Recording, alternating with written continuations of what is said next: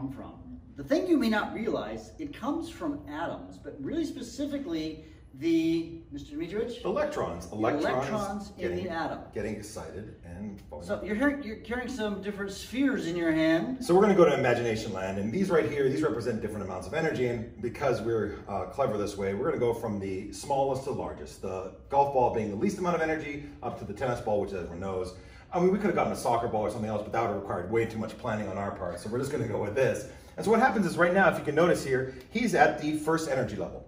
Lowest energy level possible, we call that the ground state. So remember, there are 7 different energy levels in an atom. Right. Are you happy in the ground state? Yeah, I'm pretty.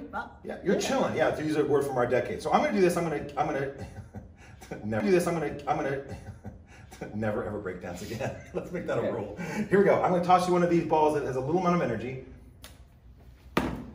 You probably missed that because that was so fast. So when the energy hit me, this is a piece of energy, actually a packet of energy.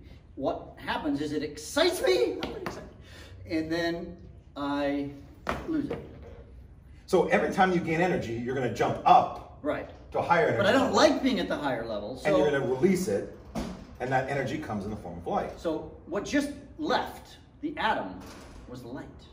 Let's try one that's, I figure this is slightly bigger. So let's try a little more energy. This time, it's going to correspond to him jumping from the first to the third energy level. But I don't like being here. I want to return to the ground state. So and you'll fall back down. And now a different color of light was emitted from the atom. So it was one color from level 2 to level 1, and a different from level 3 to level 1. Let's try a little bit more. Let's get crazy here. Let's have you jump up to the 5th energy level. We're going to have a little more energy given to you here. Wow! It hit me. Okay, I'm not going to jump up because I'll probably hurt myself. But now it is. I'm actually really don't like this. So we call this the excited state, and no one likes to be in the excited state. We say, I mean, do you want to be JoJo the excited clown boy? No. No one wants to be JoJo the excited clown boy. That's not very pleasant. So what do you want to do with that amount of energy? Release that.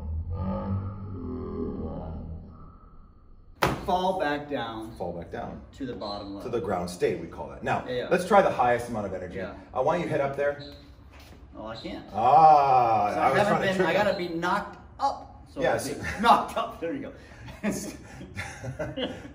Hit me. Yeah. Well, just ignore that last part there. Don't get knocked up. So if I give you this amount of energy, now he has the energy that's required to go up to the highest energy level. I'm at the highest energy level. Now, really quickly, and this is important while we have him up at the highest level, he ultimately wants to go down to the lowest energy level, the first energy level. But he doesn't have to do it all in one step. It's kind of like the pay-as-you-go problem. I could lose, but it won't be this amount of energy. Yeah, it'll be a different this amount of energy. I'd have like a red ball, and I would jump down to the 5th level. Right. And it would release a red ball towards him. Now, he skipped the 6th, but couldn't he have jumped, theoretically, couldn't he go from the 7th to the 6th? Yeah. Or 7th to the 5th, 7 to 4, 7 to... So each time you release energy, it's going to be a different amount of energy. Right. Now, what's kind of important, why don't you get rid of all the energy, come back down here. One of the things that's really important about energy is that you can only gain and lose energy in specific amounts. We call that quantization. What that means is that he can be at one energy level or the next, but never in between. I can't hover here. So that's what I'm gonna say. Do me a favor, just for all the people that are in the audience, show your skill here. Would you do me a favor, between the 2nd and the 3rd stair, can you just hover between those two? So that's way to destroy our example here. I can't really. That's the problem. And this is the weird thing: is the electron appears on the 2nd level, and even as I fall from the 2nd level to the 1st level, there is no moment in time where I am halfway between there. And they say it doesn't make any sense, and it has to do with the nature of quantization of electrons. We call that, we're going to learn about quantum theory, so if you ever want to impress your parents, just tell them you're learning quantum theory in school. But here, let's do a good and bad here, right? Okay. So, low energy, good or bad? I like low energy. Yeah, so we say the ground state, 2 thumbs up, right? Right. High energy, any energy other than the first energy level, we call that the what? The excited state. Are you happy there? Not really. You're JoJo the excited clown boy. You don't like that very much, so what's your goal ultimately going to be? Go down. Now, what you have not noticed here, and even though he's been really fast on this, is how quickly this happens in an actual atom. Can you show me here, just you in real time, moving up 1 stair? So if he was an actual electron, he could do that 100 million times in 1 second. I feel like you didn't do it 100 million times. Or in fact, another way of saying it, like 1 in 1 second. Yeah. In other words, you could get up there in 100 millionth of a second. You could jump up and jump back down. I think he did 3 of the 100 million that he could have been doing. In a second. In a second. So you need to understand that whenever we see light coming from something, that's due to electrons getting excited and falling back down. And what that means, 100 million times a second. So that means that essentially, if you see flickering light, if it goes 100 million times a second, when you see kind of constant light. It's just constant. So let's talk a little bit more about this idea of quantum mechanics, or this quantum ideas. So to do that, we need this image here. So this represents the 7 layers, electron layers of the atom, the 7 Bohr layers. And what happens is, as you add energy to the atom, it takes one of the electrons in the ground state. So we've got an electron, and if it gets hit with some energy, notice that Mr. Dmitrowicz is drawing it as a curvy thing, because it comes in as a wave. It's usually light. What happens to that? The electrons jump up to it jumps up to a higher level. To whatever energy matches the energy that it receives. So let's say that jumps up to level 3. You're on level 1. And it falls back down. And when it falls back down, what happens? It has to give off that same amount of energy that it had originally. All right. Let's say we hit that electron now with a different color of light. It might be worth noting here that all different colors have different energy amounts. And in fact, if you've ever heard that expression of what are the colors of the rainbow, what is the expression we use? Roy G. Biv, red, orange, yellow, green, blue, indigo, violet. And that goes from the lowest energy to the highest. So red light is the lowest energy that exists, and we have violet at the top. So green would be kind of in between, because blue is at the end, right? So let's say we had that same electron, and I probably should be doing a different color. Let's do a black here, right? Electron's black, sure. Electron black. So this is my electron. Now the green, when it comes in, it probably is going to hit it with a little more energy, right? So I'm going to do that same wave, and it's going to be kind of a little more wavy. And now the electron's going to jump up to, let's say, maybe the 5th energy level. Yep. And then it's not going to like going to the 5th energy level, so it's going to fall back down to the ground state. And when it does that, it's going to give off the same. And then lastly, the blue, we don't have a purple one, but you get the idea. Blue one's going to be the most energetic energy that you add to the atom. It's going to shoot the electron up to, let's say, level 7.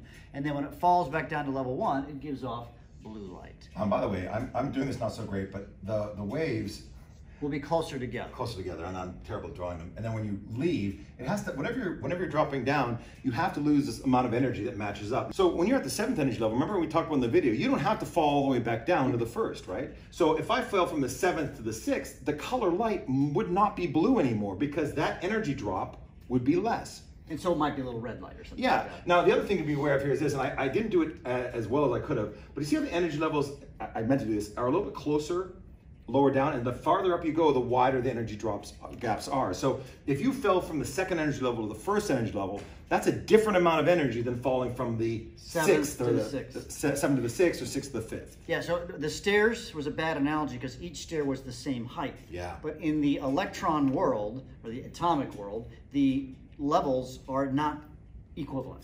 And even crazier is if you go from one atom to another, let's say you go from hydrogen to helium, it's not the same. The gap from the 1st energy level to the 2nd energy level for hydrogen is different than from helium. And it makes sense because if you remember, there's different numbers of protons, and protons are attracted to electrons because positive attracted to negatives. So having a different number of protons, because what's actually pulling it back down, if you think about it, is the attraction to the nucleus. Yeah. The negative wants to be closest to the positive as possible. So if you have more protons, you're going to have different amounts of pulling on the electrons, and you have different energy levels. And I want to reiterate this weirdness, right? We say we've got an electron, down here in level 1, right? And then sometimes it jumps up to level 3 right here. But as it moves up here, it's never in between. It magically appears here and then re-magically appears at the ground state. That's quantization, and it doesn't make sense.